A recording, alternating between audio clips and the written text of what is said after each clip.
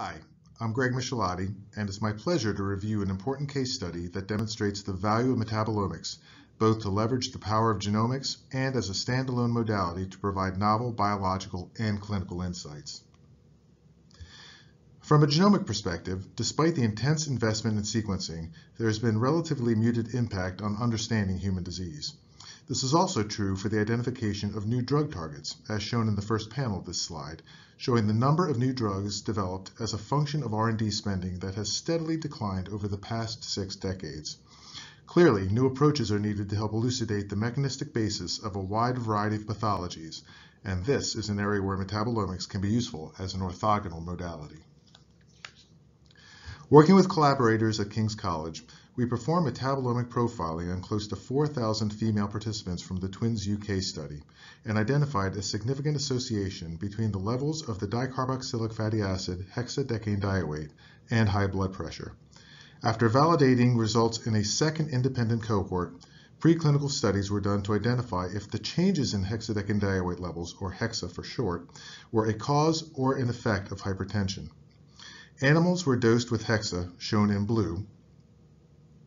and compared to control animals treated with vehicle, shown in yellow.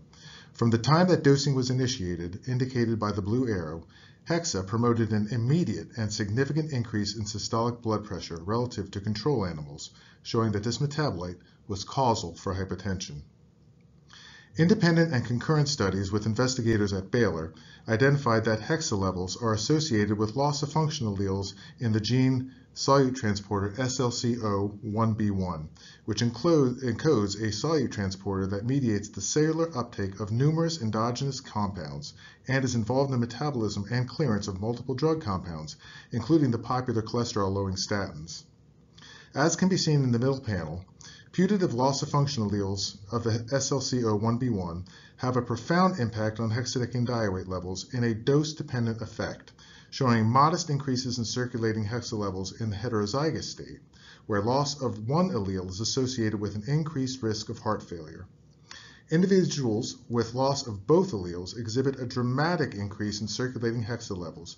providing a connection between genetic variants and changes in circulating levels of a key metabolite that is causal for increased blood pressure.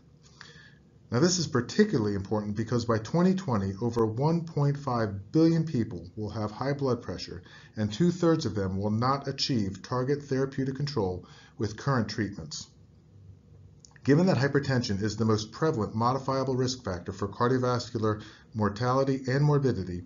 these experiments offer new therapeutic insights to potential treatments for hypertension and improve outcomes.